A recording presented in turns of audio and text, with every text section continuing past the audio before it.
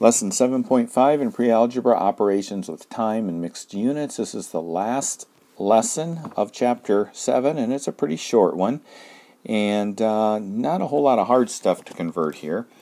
Example 1, they want you to convert 3 hours and 15 minutes to the first one they want you to do, A, they want you to translate that to minutes.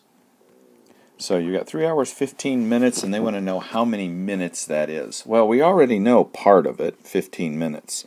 So all we have to do is take 3 hours, change that to minutes, and add it then to the 15 that we were already given. So this is the part we have to change.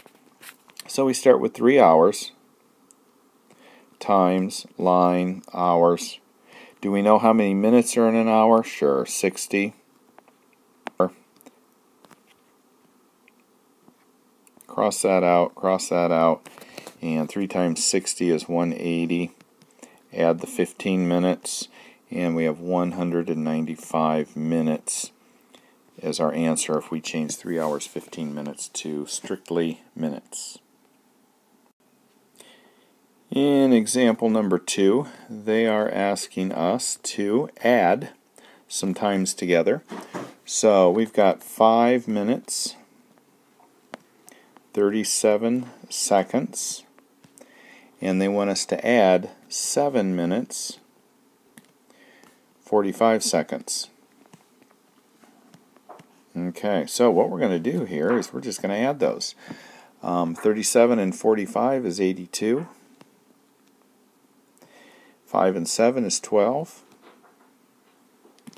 And that looks good. The problem here is 82 seconds is more than a minute. So there are 60 minutes, or 60 seconds to a minute. So we're going to take 60 of these away and add it to the minutes over here. And so 82, we took 60 of away, that's left with 22 seconds. So we have 13 minutes and then our leftover 22 seconds here. So when you're doing these, when you're adding minutes and seconds and hours and all that together, if the answer is more than the next unit up, like 82 seconds is larger than 1 minute because there's 60 seconds to a minute, you take that 60 seconds, convert it to a minute, and the remaining seconds are left alone, and you add these two together. So just something to think about when you're doing that. So let's go ahead and look at example 3, and these are subtraction of time. So we have 34 minutes, and they want us to subtract that from 8 hours, 15 minutes. So we have 8 hours, 15 minutes, and they want us to take away 34 minutes from that. Well, notice we cannot subtract 15 minus 34. We can't take those away. This number here has to be bigger than this. So what I'm going to do is I'm going to borrow an hour from over here and take that hour that I borrow and put it over here. But in order to put it over here with the minutes, I'm going to have to convert that hour to minutes. So what I'm going to do is I'm going to make this 7 hours, and I'm going to take that 1 hour and put it here and change it to minutes. 1 hour, 60 minutes. So now I have 75 minutes there. So I've got 75 minutes minus 34 minutes. And when I subtract 34 from 75, I get 41 minutes. So this is my answer here, and this 7 is just going to stay. So 7 hours, 41 minutes. Okay, so if you have to watch that part again, go ahead and do that because it's real easy to get confused. But all they did was borrowed an hour from here, but in order to put it over here, I had to change it to minutes. All right, we're going to do the same thing with some weight here with a halibut. So Jake purchases 4 halibut. The fish were $6 per pound and each weighed 3 pounds 12 ounces. What is the cost of the 4 fish? So how much did he actually have to pay for all 4 of those fish when they were $6 a pound? And each fish, surprise, surprise, weighed exactly the same, 3 pounds 12 ounces. So first of all, I need to find out how much the total 4 fish weighed. So I've got 3 pounds 4 ounces, and I have 4 of those. So I have to add this number 4 times in order to get my answer, or I can multiply it by 4.